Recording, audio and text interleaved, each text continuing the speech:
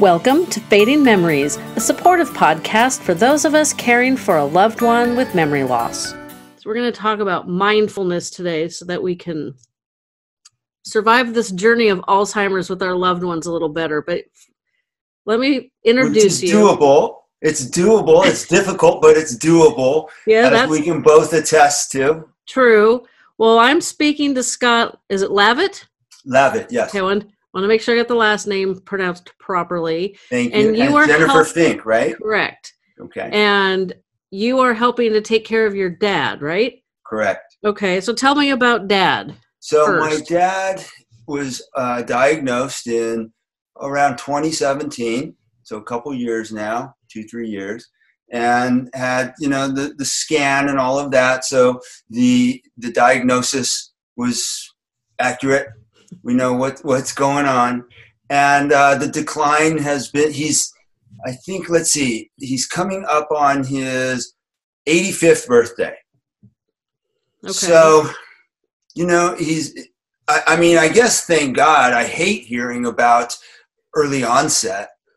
That just really, we don't want to lose anybody at any age, but early onset is horrible. And so at 85 years old, he has declined quickly over the past several years. So I came to help my mom coming on about 1.5 years now. And I'm full-time with them.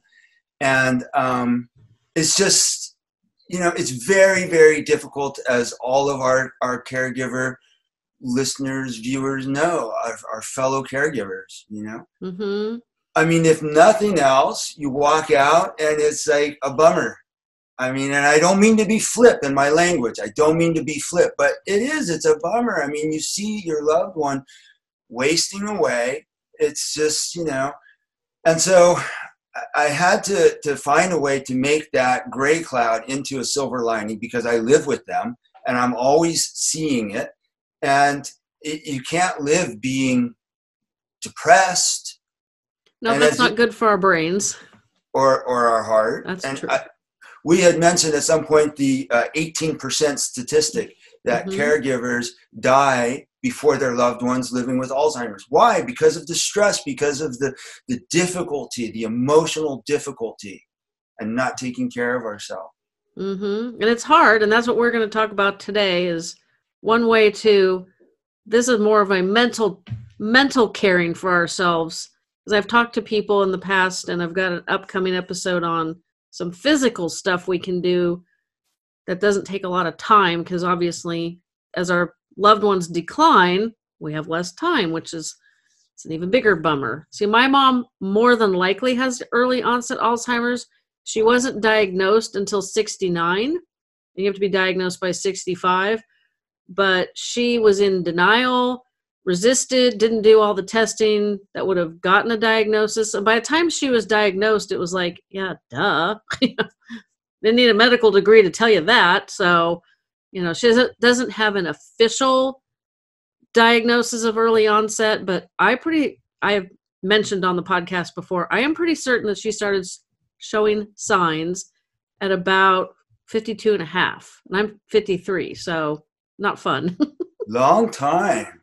Yeah, it's been a long journey, and it was very slow, and you mostly look back and you go, oh, well, she was doing these things that were easy to dismiss as getting distracted, not paying attention, stress, whatever. We all do things where we look back and like, what the heck was going through my mind? Or was anything going through my mind? And it's just because we're either not paying attention, or, sometimes you drive home and it's like, I don't even remember the drive home. How did I get here? And, that's not necessarily Alzheimer's. It's just not paying attention. So it wasn't really obvious until you look backwards, and then you go, oh, I think it might have started back that far. But we'll never know for sure. So knowing I have a very bad family history with memory loss on my mom's side, I do everything I can to keep myself healthy and just keep it's hard to keep the mind healthy. I was just visiting with my mom yesterday, and I'm listening to her, and she's talking, and none of it makes sense. The words together make sense. The it sounds like sentences, and somebody that doesn't know her would be like, oh, is that the past? What's she talking about? I'm like, I have no idea. It's just, I can't follow any coherent thread here. And it's just after about 15 minutes, like, oh my God, I'm so bored. It's like, and I try to engage her in different things, and she's been a lot more challenging lately. So I could use some mindfulness regardless of her being in memory care. So that's interesting that you were talking about driving and not knowing how it is you got to the office, not knowing how it is you got home. And so there's what neuroscientists consider to be the default mode network. And so the idea is that even when we're not consciously focused on something, our brain is very, very active. In fact, our brain may be more active when we're not focused on an immediate task at hand than when we are. And so what sort of things are our brain thinking about in the default network? We might be planning our dinner. What are we going to get for dinner? We might be planning that doctor's appointment. Don't forget that doctor's appointment coming up next week. Maybe we're thinking back about last year, and was it wetter last winter than it is this? I don't know. That is such a beautiful car. I would love to have a car like that. I wonder what kind of car that one is. So, we're really, really busy, and then we get to where we're going, and we look at the front of our car and go, no dings, no crashes. I guess that worked out. So that's really the opposite of being mindful. And I find personally that when my mind is a million other places, the present can be very, very difficult, challenging, even excruciating, particularly when you're talking about things like, my dad has terrible aphasia. So when you're talking about trying to make sense of what seems to be a nonsensical conversation, I mean, throw me a proper noun here. Who are we talking about? When are we talking about? Just the slightest little indication of subject, verb, direct object would be so appreciative. And I'm talking about language here because this is how we understand our world, through language. And so if we start to be aware of what's taking place at any given time, and we start to think about what it is what are we wanting to do? My primary goal, I determined, was to give my dad the best quality of life and show him the most love that I could as these final days approach. And I mean, let's face it, we're all going out. That's how it is. And that's not a sad thing. In fact, that's something I wanted to talk to you about today, is that these opposites, light and dark, black and white, and there's always an opposite. So we don't have to see death as necessarily morbid. There is definitely a positive aspect to it, which is, let's live mindfully right now. Let's take advantage of what's going on right now. Let's make the most of it right now. In other words, Jennifer, let's be positive, that silver lining. Let's not see it as a bummer, because this time is going to pass and there's no going back to it. Let's make the most of it right now, the best that we can. And then when we reflect back, we'll have something that we can feel good about. That sounds fantastic. It sounds good. And like most things, easier said than done. Definitely. I have a long history in advertising, and I would tell you it's fast and it's easy and it's inexpensive.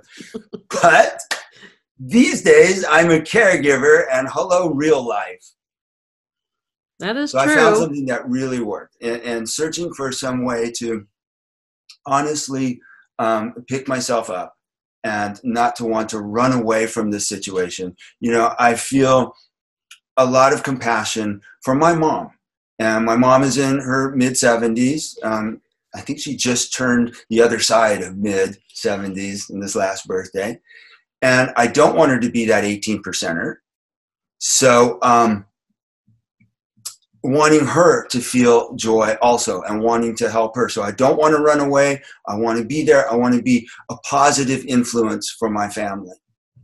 both my father, who has Alzheimer's, and for my mother, the caregiver. So what I came up with, what I found, I didn't invent, I didn't mean to say that. What I found was mindfulness and compassion and self-compassion.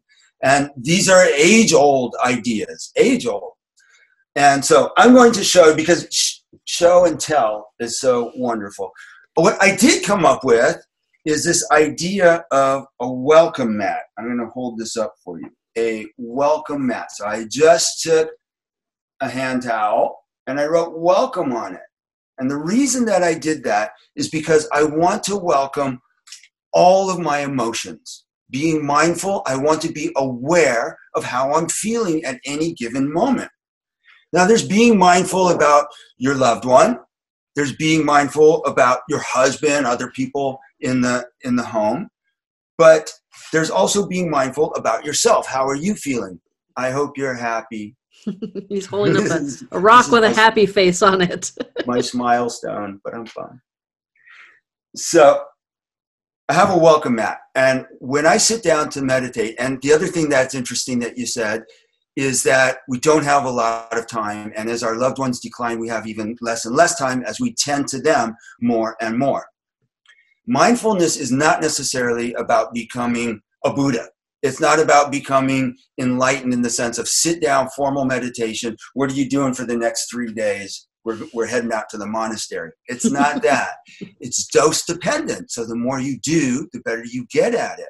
So instead of just letting your mind, as we were kidding around on the drive here, the drive there, just having a free-for-all, woohoo, look at this, look at that. If you bring body and mind together, and they work together, the last time you tried to hang a picture and slip, boom, ow, you knew that mind and body work together. When you hit your finger with that hammer, it was your brain that said, ouch. That is true. That's the connection here. And it's the same with every single thing. Eating ice cream, and you get that rush, and it feels good, and it tastes good. It's all mind and body. We are all one. So as we go through our day, eating ice cream, doing things we like, doing things we don't like, such as talking to our loved one when they're not making sense, but being there, simply being there. And that in and of itself is the goal. And whatever we're feeling, there's no right or wrong. We all agree it's really, really difficult. There's no question about that. And so this is, when I say silver lining, there's no candy coating. It's not, oh, I'm not really feeling this. It's come one, come all. So I have my welcome mat, and what I'm welcoming particularly, now this would be for a sit down formal meditation, but as you're chopping vegetables for dinner, as you're driving, you could still be thinking about welcoming your difficult feelings. So in a sense, you're using a pragmatic sort of a pragmatic meditation. Okay. You're being mindful as you're going through your day. The stoplight, instead of a bell for a formal meditation, that stoplight is a reminder. Breathe in, breathe out. And the breathing in and the breathing out is a biological way of calming yourself and oxygenating every single one of your cells. Imagine, I mean, really, every single one of your cells. What are we talking, billions? I'm no scientist. There's a lot. A lot. And everyone needs oxygen, every one of those cells. So this, I mean, thank goodness it's on autopilot, because we couldn't sleep if it weren't. That's true. So again, the trade-off, black and white, is sometimes we want to drive the bus. We want to be in charge of the breathing, not autopilot. We want to be aware. So the stones, we were talking about stones. So I have just this backpack. I just brought this backpack, and I have my little towel, my welcome mat wrapped up in it. And inside I have these stones. And I'm just pulling them out, random. Guilt. Guilt. Okay. Why would a caregiver feel guilty? I'll answer only for myself. Why would I feel guilty? When I think about guilt, right, I don't want to run away like I don't want to feel that. What is the positive thing that guilt has to offer to me? And it changes, Jennifer, day by day, every time I do a meditation and I think about guilt, it comes up different for me. And so I might breathe in and think to myself, or even say, hello, guilt, my little friend. It's nice to see you. I am welcoming. Sometimes think about the holidays. Sometimes there's visitors that come to your house for the holidays. They're not as welcomed as others. That's true. But there's a place for everybody at the Thanksgiving table. That is And true. everybody's welcome, right? Mm-hmm. Where they should be. And sometimes their intention is wonderful. We may have difficulty relating to them, but they came to your house with good intentions, giving them the benefit of the doubt. Guilt reminds me of where I want to be versus where I'm at, or doing something that I think I shouldn't be doing, wanting to do something else. So if I think, and there's no hard and fast answer here, if I think about guilt, that am I feeling guilty because I want my dad, I'm thinking about my dad being in a memory care facility? Why am I thinking that?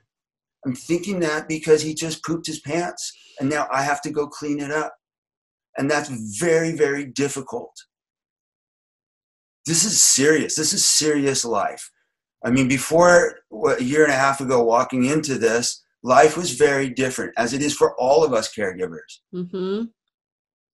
I was interviewing a friend who's a director at a memory care facility, and there was an emergency. And she said to me, I will never forget this. The interview stopped. She said, this is real life. I got to take care of this. Right? It was life and death in her house. It's not a house. It was a real facility, but figuratively speaking, in her house, she was in charge. Mm-hmm. She had nurses. She had a large staff. This is real life. This stuff. Well, when my dad poops his pants and I need to attend to him, this is real life. Of course, I'm going to be thinking about give me a break. Of course, I'm going to be thinking about laying out in Malibu on a nice warm day. So in that sense, guilt helps me think of life beyond this. It's a positive thing. My life and your life, Jennifer, is not always going to be the difficulty of caregiving. There are days it feels like that's all it's going to be, but you're right. It does. Often it does. And that leads to such depression and anxiety. But it's not going to be that way. Just like the clouds change. One day it's raining, one day it's sunny. It's going to change. That is true. So this helps me focus and realize that, for one thing, we're all in this together. We are not alone. I mean, that's why you and I are relating on the level that we're relating. That's why I was able to tell you about my friend whom you don't know, who runs a memory care facility, and say, this is real life. And bam, you understood what that meant, the seriousness of it. Because you're in it, because you're living it. I could think of examples that have happened where my mom lives.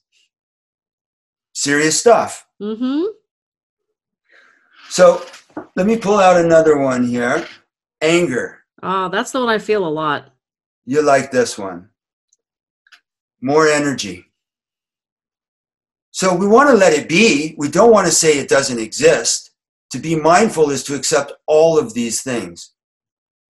So if you would be so kind to share the anger, how does that come about for you?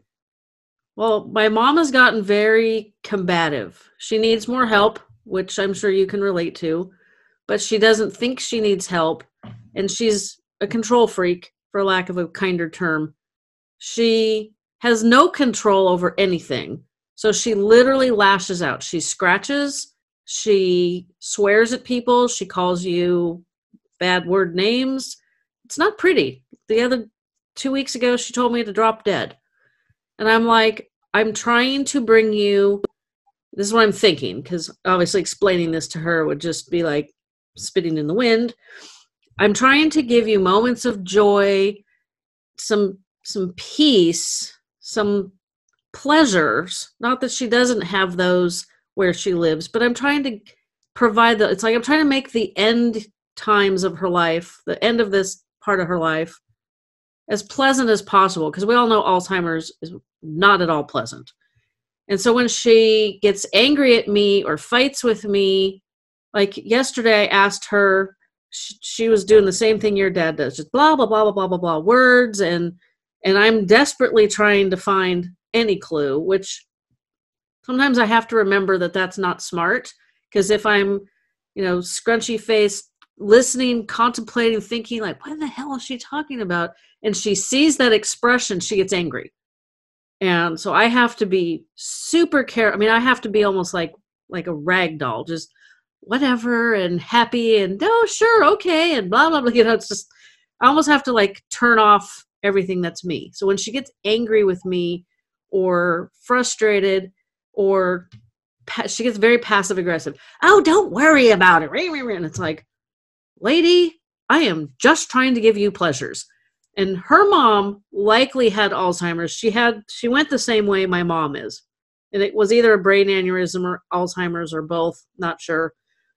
I'll never know for sure. My mom was lucky to visit her mom once a month. That was a good month. She went once. I go every week. So there's times when it's like, dang it. I'm doing a lot better than you did. So just knock it off. And then I have to back off because I know when I feel that, she feels it. I don't even have to express it. So if I feel frustrated, angry, and it doesn't even have to be at her, if I'm just stressed, it's better to just skip the visit because I will probably trigger her into telling me to drop dead or calling me a female dog. They don't know what they're doing. That's true. And then I get angry because it's like, my dad, they bought their house in 1970. For those people who live in California, like you do, we have Prop 13, so their property taxes are nothing. And she's got money. My dad invested. She got money. She should be traveling. She should be doing stuff with her 3 grandkids. My daughter's 28. My niece is 14. And my nephew is almost 11. She should be doing stuff with the grandkids. Not screaming at me over some perceived whatever. I don't even know what's going through her mind. It just shouldn't be happening. And that's the other anger. It's like, this isn't right. I mean, she lived a good life. Why does she have to be like this? I would barely wish Alzheimer's on evil people. Most certainly don't wish it on people like your dad or my mom. There's probably not too many people that really deserve it. If that's a really terrible thing to say. But yeah, that's where the anger comes up. It's like, you shouldn't have to be living like this. And I shouldn't have to try so hard to give you simple pleasures. I understand that. I like to cook and I provide a lot of meals for my dad. And it's a sense of giving, just as you go and make yourself vulnerable to your mom. Only to give to her, only out of your loving kindness for her. And what I'm understanding is that she's not recognizing that, and certainly not giving that back to you in a tangible, any sort of tangible way at all. And so if I go out of my way to make this really nice breakfast and then I pour him this glass of milk and he goes, "This milk is really good." Well, that took 5 seconds to pull out of the refrigerator, and I didn't milk the cow or raise the cow. I simply poured it in the glass. How are the eggs Benedict, by the way, Dad? Enter self-compassion, right? We need to be there for ourselves. And I relate to you a lot, Jennifer, because you are the adult child of a person with Alzheimer's.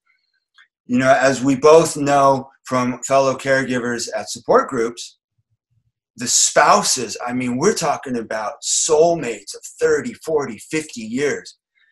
And one thing is that we can all take stock in really doing a wonderful, wonderful thing, a wonderful job for our loved ones living with Alzheimer's, because we're there for them. At even the most basic level, we are there. We didn't bail.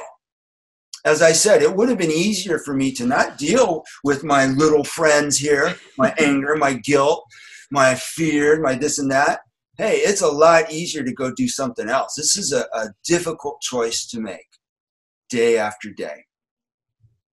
So could you just do me one favor and give yourself a pat on the back, a sincere pat on the back, because you deserve it, and all family caregivers deserve it. Really do. And by the way, that felt pretty good, didn't it? Yeah, it actually did. Yeah. And so your mom, without Alzheimer's, perhaps she would do that. I don't know your mom.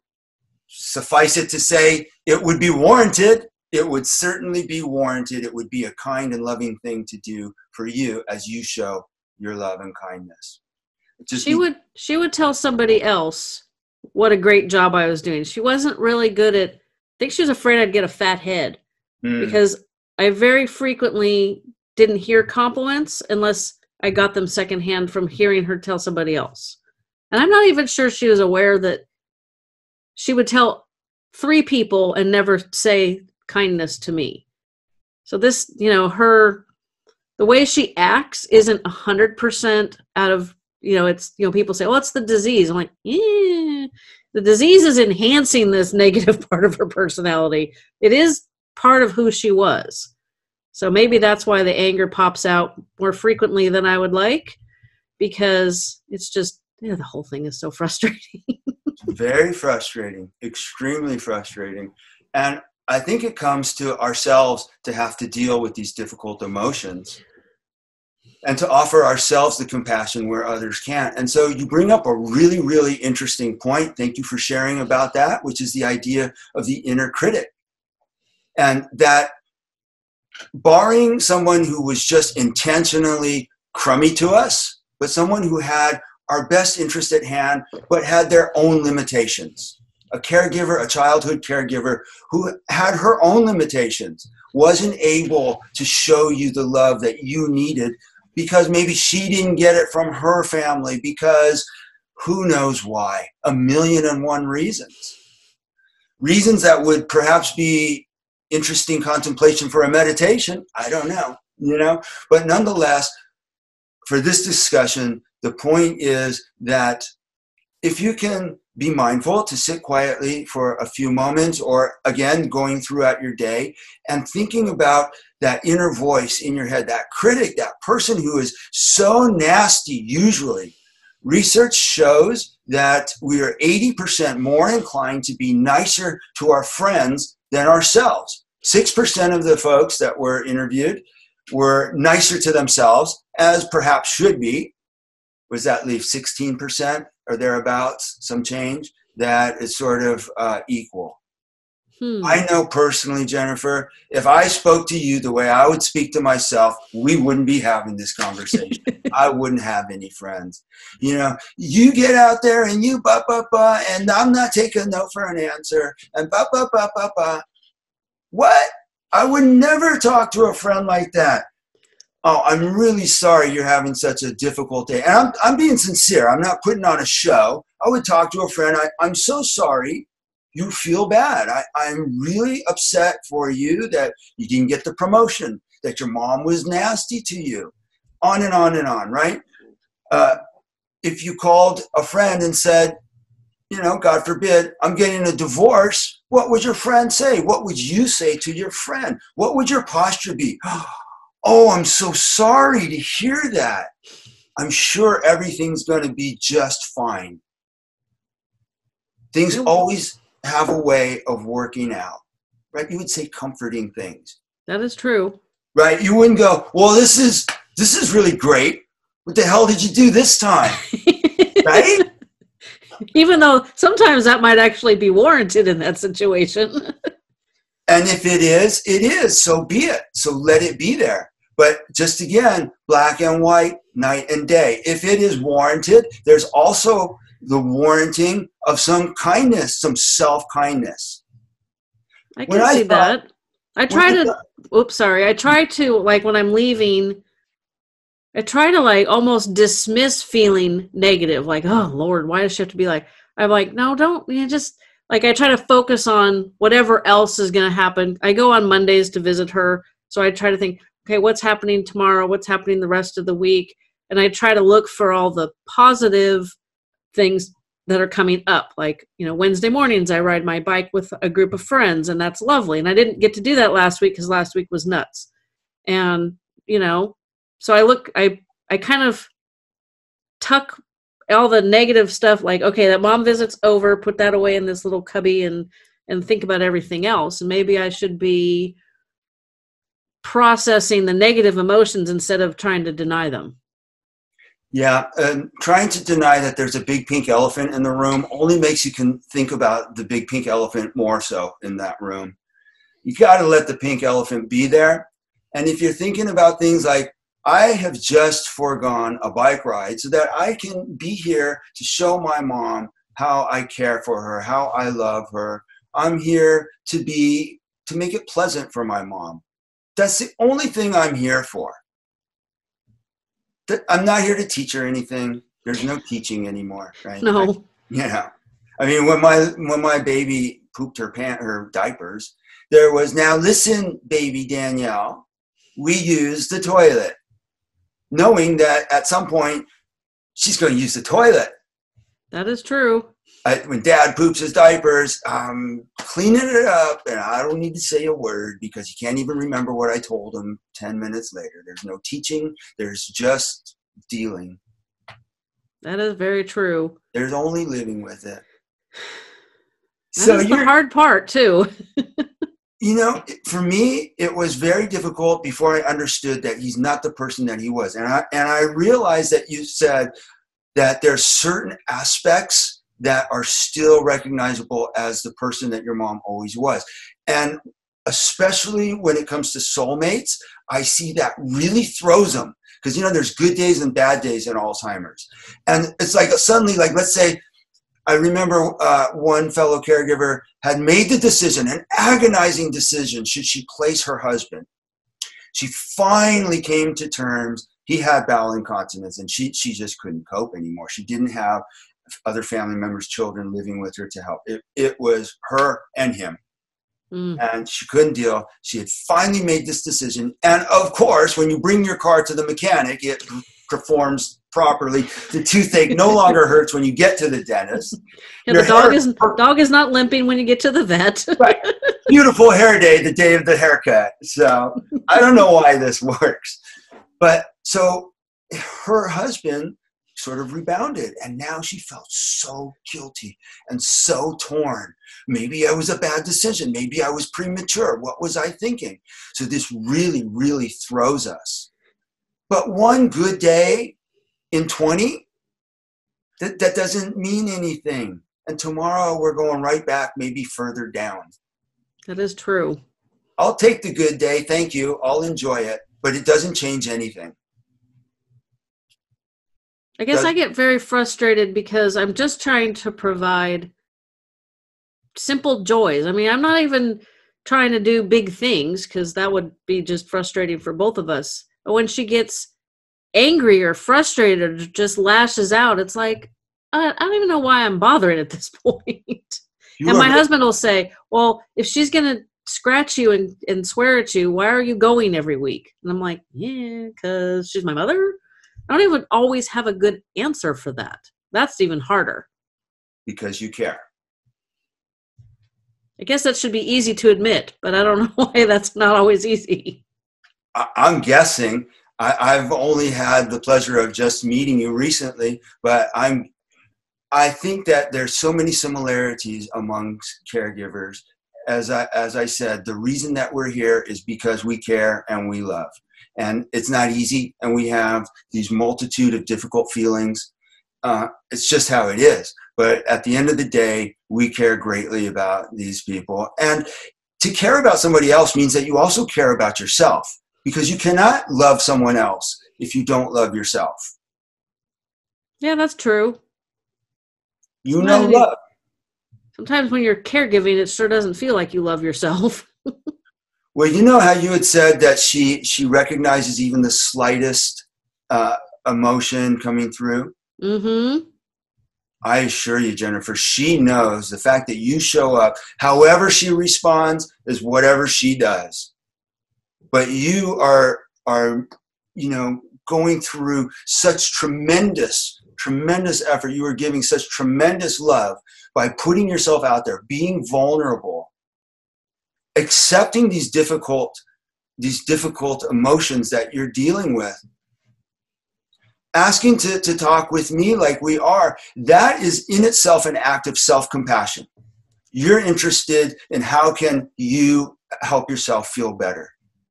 In and of itself, that is a compassionate behavior. And so that's what I was talking about, whether you're driving, chopping vegetables, however it is, these are compassionate acts. These are pragmatic ways of experiencing mindfulness and doing things that are compassionate to yourself. Having a cup of tea, coffee, taking a bath. As you said, you can't always take a break. Maybe you said that in a different conversation, but it's true. Yeah, so, especially for those people like yourself that are caring for someone at home. Yeah. Hand on the heart while you're talking to that person who's not making sense can make a huge difference. The reason that this feels good or this feels good or this feels good is because of the part of our brain called the amygdala, which is the oldest part of our brain, and it's responsible for releasing the feel-good hormones such as oxytocin and even opioids, which is crazy to think that we have opioid receptors and that we actually generate biologically a type of opium substance. Naturally, it makes us feel good.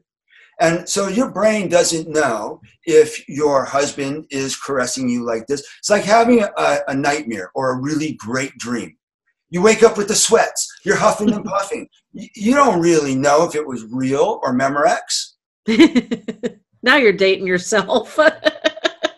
I'll accept that. I will accept that. Rest of you guys can, well, fortunately my audience is probably our age, so it's okay, but the rest of you can Google it. Right. So we don't know. And our brain responds by releasing those hormones the same way.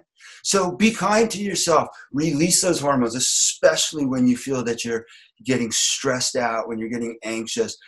You might need to give yourself a nice pep talk before you walk into the facility, Remind yourself that you're here breathing in, nourishing those cells, breathing in. I'm here to be calm and to spend some quality time with my mom. Whatever she does, bring it on. You got to say bring it on because there's nothing you can do anyway. It's probably coming anyway. It's coming. Yeah, that makes sense. Maybe I just work so hard at giving her pleasures, I get too frustrated when it doesn't seem to succeed. Because maybe she's having a better time than it appears. It was weird yesterday when, she's just talk.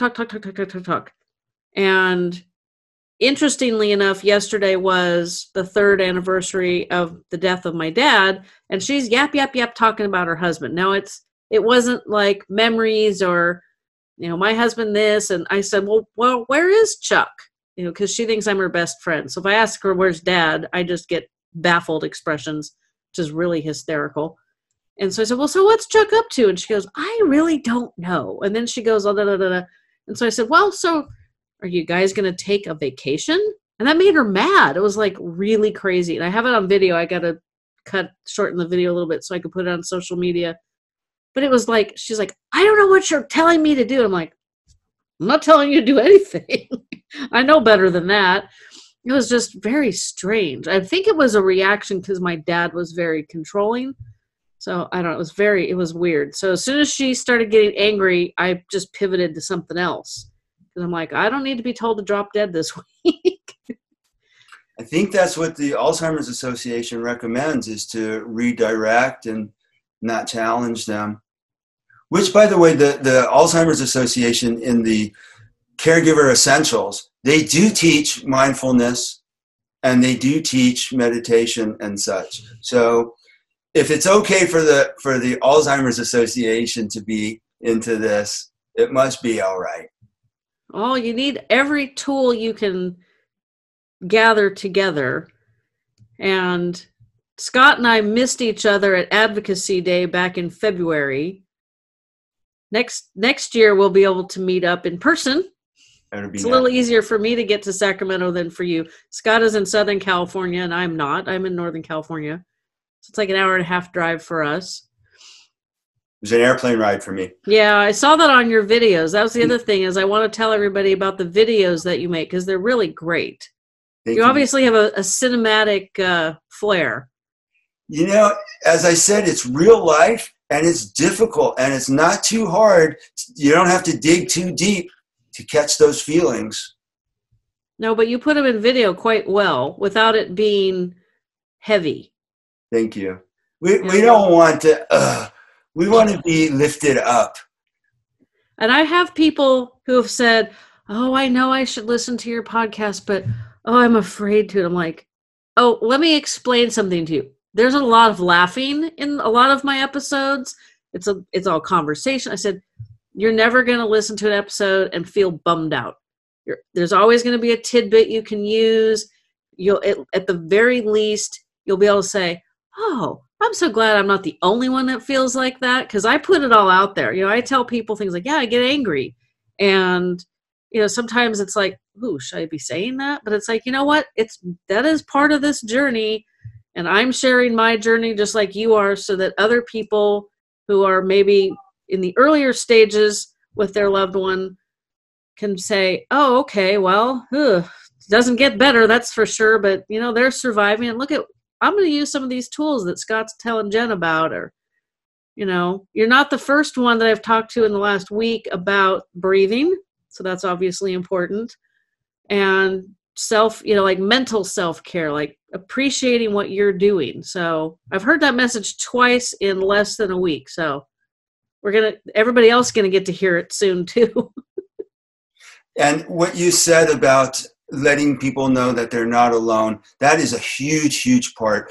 I think oftentimes we tend to alienate or isolate, whether it's intentional or not, if we're just in the house because we're so busy tending to our loved one. And to know that others are going through something similar, to me, it makes me say, well, as you said, you know, hey, Jen's got it really rough. Her mom can be really, really nasty. Okay, so I'm making dinner and I'm only getting, that was great milk. But at least I'm not getting, you know, verbal abuse. Yeah, that's relatively new. I mean, she was really easy for the first 2.5 years since my dad passed away, but the last 6 to 9 months been like, yikes, lady, you're making this really tough. And there's times when it's interesting, because I talked to somebody whose spouse, she was a guest on the show in February, and I talked to her back in November, but her topic was perfect for the week of Valentine's Day. That was Alzheimer's and intimacy, for those people who aren't up to date. And between our talk like you and I are doing and the release of her episode, her husband passed away. And I thought about that. I was like, what the heck am I going to do with my Monday afternoons when mom's gone? And it was like, I kind of experienced a little sense of loss, like, that's going to be really weird, because I've been doing it for 3 years. And before that was 3 months of going once a week with my dad's mom while he was on hospice. So it's like, oh, it's going to be very interesting. So there's days I'm ready for it, and there's days I'm like, I don't think I'm ready, even when she's telling me to drop dead or calling me names, which thankfully I don't get as often as the caregivers. So I've talked to enough people recently that I think I have a path forward that might help them help her not be like that. So hopefully they'll try my suggestions, because that's the best we could do, is just keep trying to find the best way forward for ourselves and our loved ones, so that we don't end up killing each other. So that we can survive this journey also. Definitely. And that we can make it pleasant, which is what you said is your main goal, to make life as beautiful as possible for your mom as she goes through this. And for you also to participate in a nice as possible journey. Maybe that's why I get frustrated when it's not as pretty and pleasant as I would like. That's probably why it frustrates me, because it's like, I would really prefer not to have negative memories. My dad was, he got verbally abusive while he was on hospice. His mind went back 20 years. And and he was always frustrated. And he and I are very similar personalities, so I understood what was going on, subconsciously with him. But we went from having a very good relationship to a very contentious one, and then he died. So I betcha I don't like it when I have contentions with my mother, because it's like, that's not what I want to remember, because that's what I'm remembering with my dad. So, breakthrough. There you go. A little mindfulness. Yeah. Just thinking about what was going on. So that makes sense. See, I have to talk to 15 people before I figure it out. So a little plug, if it's all right. Oh, definitely. So there is a PhD gerontologist in the New York area by the name of Michelle Olson, and she and I are putting together an online video class with all of this sort of material. It's a comprehensive class. It'll be available this spring. Awesome. And so it walks you through from the beginning through an 8 to 10 week course, undecided at this point. And it depends how that goes as far as each week's amount of content. People are busy. That's essentially what it comes down to. Caregivers are busy. And so we have a lot to talk about. Should we do it all in 1 week, or should we spread it out over? I would say spread it out. Did you ever do the Savvy Caregiver training through the Alzheimer's Association? Yes. Okay, I did the 3-week version instead of the 6. Uh-huh. Because I think in my area, it was the first time they were offering it in my town. And we are in the far-flung, you cannot get any further in the suburbs of San Francisco and still be in the Bay Area. Hop, skip, and a jump down the road, and you're in Stockton's County. Stanislaus? Whatever. I don't go over there that often. So, but you're over into a whole different part of the state. So whenever they have something in my hometown, it's like you make an effort to go. So they had it was 3 weeks, and it worked out perfect. I could go to the gym and then quick shower, pop over to the church where the support group I attend is, and they had this class. And one gal actually took the 6-week version, and then she took the 3-week version as kind of a refresher course. And she thought the 6 weeks was better, but 3 weeks kind of fit into people's schedules better. So it's hard to know which way to jump. Maybe you could do an accelerated one. Although if it's online, can they go back and watch videos? Sure. You can so at your own comfort. Sure. So that sounds good. So where will they find those classes? That'll be hosted on Udemy. Udemy? And so I will send you a link that perhaps you can post. I will put it in the show notes for sure. And then you have all these fantastic videos on Facebook. Yes, Scott Lavitt, Facebook. What is it? Facebook/Scott Lavitt, LAVITT, V as in Victor, ITT, author. And I will link that as well, because like I said, those are really awesome videos. Thank you. And then do you have a last tip for anybody? I do. And that is just to allow your difficult feelings to take place, because as we know, we're not going to get rid of them anyway. So let them be there. And the idea is to try and transform them. We want all of our feelings. A bad day doesn't define who we are. We have good days. We have bad days. There's a certain essence to each one of us. And one slip, one getting aggravated, one wish I hadn't said that that's not defining. So the idea is to transform. Think of and I don't want to get too philosophical on you. I won't get all Buddhist on you here. But if you think of the sun rising or setting, right? It goes from let's take the sunrise as just do one. Okay, it goes from dark and it gradually becomes lighter until the sunrise. So beautiful in its orange. It doesn't go black, white, boom. It doesn't go night, day. It transforms. And that's essentially how we want our feelings. That is really the way that our healthy feelings come about anyway, naturally. They transform. We go from having difficult feelings to something positive happens and we start to feel good and we get on an upward spiral. So let it all be there. Don't beat yourself up. We're good people. That is very true. And I really